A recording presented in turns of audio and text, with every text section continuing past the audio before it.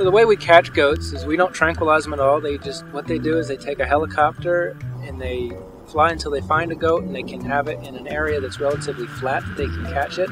And they shoot a net out of a net gun, which basically entangles the animal. Then they have what's called a mother get out, and they immobilize the animal.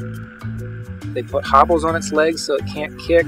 They'll blindfold it so it can't see. Then they'll put the animal in a bag and they'll sling it beneath the helicopter back to a staging area for processing.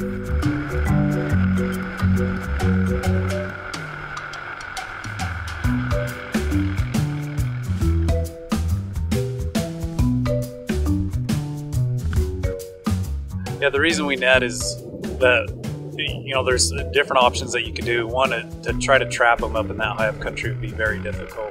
If we tranquilize them, usually it takes at least 5 minutes before that dart works, so they could really run anywhere, off a cliff or just get into spots where you don't want to.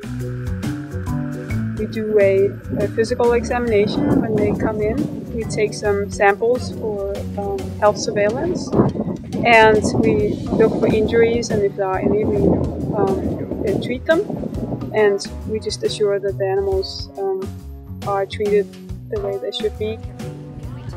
We'll do some ultrasound measurements from it, we'll take some other various measurements on the animal, put a radio collar on it, and then take it and put it into a box where it'll be transported to a different unit and then released as soon as possible.